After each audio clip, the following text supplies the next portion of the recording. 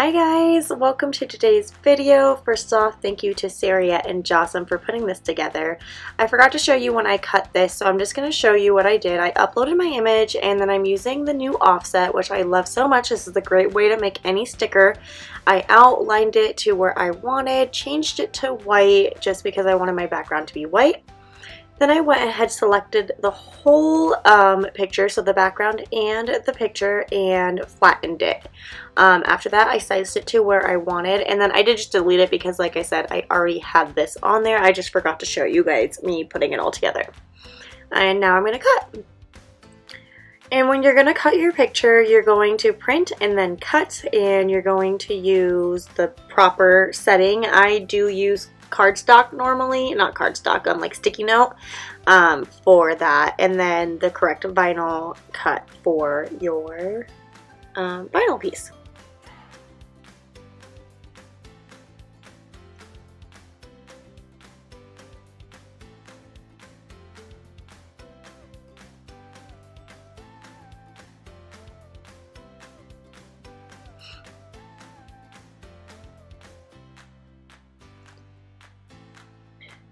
And next you're going to see I do put my resin together. Rule of thumb, not rule of thumb, the only rule with resin is you're supposed to use half and half. I do heat my resin up afterwards just to help with consistency.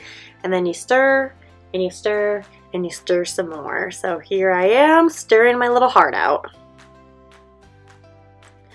So I used a lot of resin for this because I actually poured enough to have two projects. So you'll see here, after I mixed up my main part, I did go ahead and pour part of it in for just this set of ears, and then I did mix it some more just to make sure everything is consistent, and heated it up a little bit more, and then I added some mica powder to it.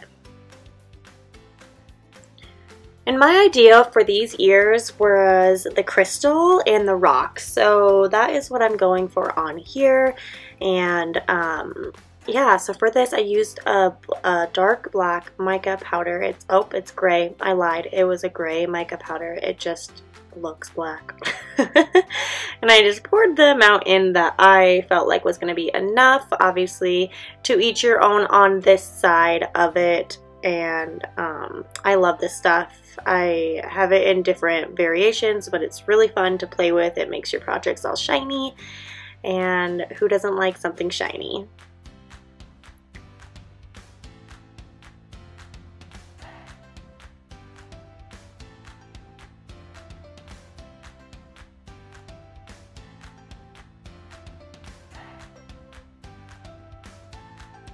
Just like that, it does change the color for you. Obviously, the more you add, the thicker consistency of your color it's going to be. That's why, like I said, it's to each your own on there. After I mixed it up and did all of that stuff, I did go ahead and pour it into my molds. I do use coaster molds myself. I just find them to work the best. You can get ear molds. I just am not a fan of them myself, so I don't use the ear molds.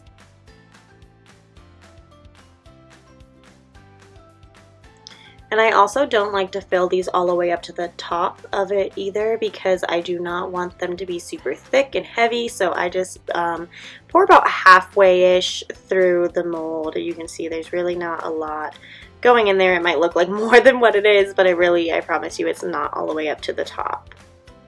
And then after I pour it in, I go ahead and take my heat gun again. I'm working on this part, and I have now learned that you want to be actually a little bit further away from your resin, because that is going to get your air bubbles out better than if you're as close as I am here. So if you do decide to do this, make sure your heat gun is a little bit further away. After I went ahead and did that, I grabbed some more mica powder in the blue, and this is where I'm getting those crystal lights, like the heads that are breaking open, and I went ahead and put some lines in.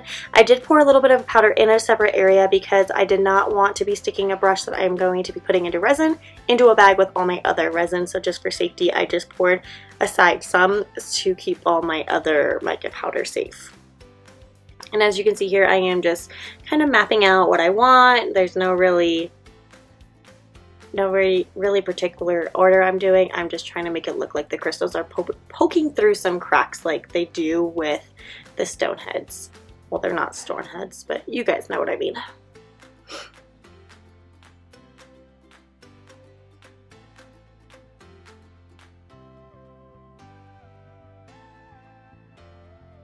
And you guys can also see here, I do not waste any of my resin. I did pour the rest of my gray-black resin into the Mickey keychains because I do not want to waste. And I did pour the rest of my mica powder on it as well. After I went ahead and got all of this in, I did let it sit a little bit. Your resin's going to move a lot with your mica powder, so I let it sit just a little bit, not too long, and then I go ahead and morph around the powder that I added to it, whether that be a swirl I add or whatever. I'd go ahead and I move it around while the resin is still wet, but it's a little bit thicker in consistency, getting ready to dry. It just kind of helps form the look that you want.